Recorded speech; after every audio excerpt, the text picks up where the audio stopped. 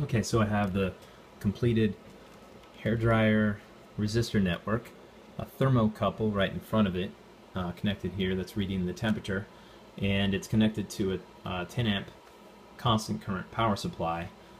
This voltage meter here is just for extra reference to verify the built-in one, and it is set for 10 amps exactly. So we should actually be able to just read the ohm from the voltage of what it gets to. It's set to a max voltage of 65, so it obviously won't get to that. So let's turn it on, see what happens. So it looks like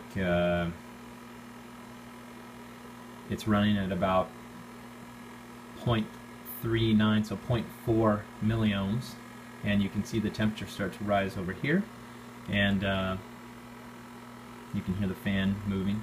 It's not too warm, of course, because it's only distributing about 40 watts right now, but once I get my 308 Duo back, we'll give it a more thorough test.